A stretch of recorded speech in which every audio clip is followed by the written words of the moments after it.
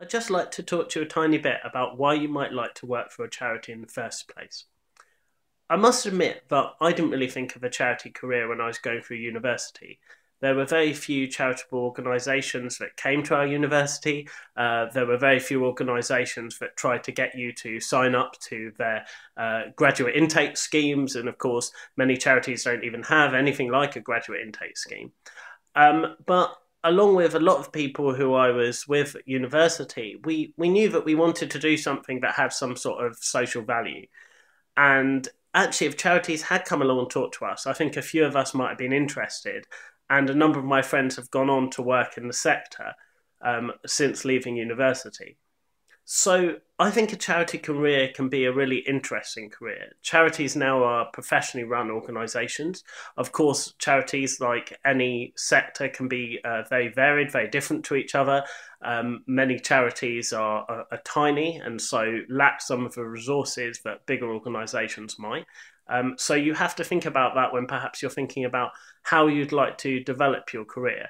I started off in a small charity and I found it interesting because it gave me the opportunity to build up my experience across a variety of different roles and to really sort of earn my stripes a little bit before I started to engage with the charity sector more widely.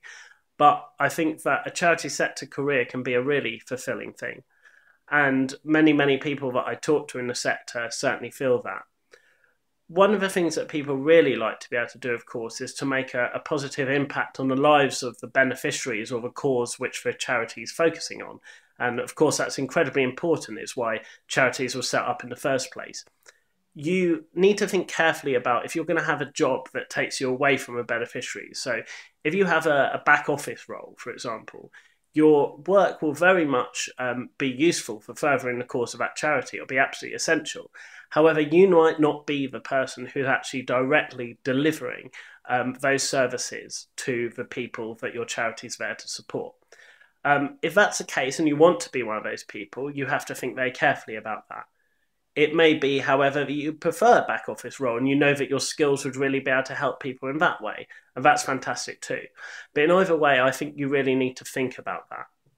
The great thing about charities for me is quite often they're at the forefront of sort of social progress. So if you're involved or if you want to be involved in social progress, if you think the world needs to change in various ways, charities can be a fantastic vehicle in order to do that. Doesn't mean that charities can solve everything, and they certainly have to work in partnership with other sectors, but charities can be a fantastic part of the puzzle.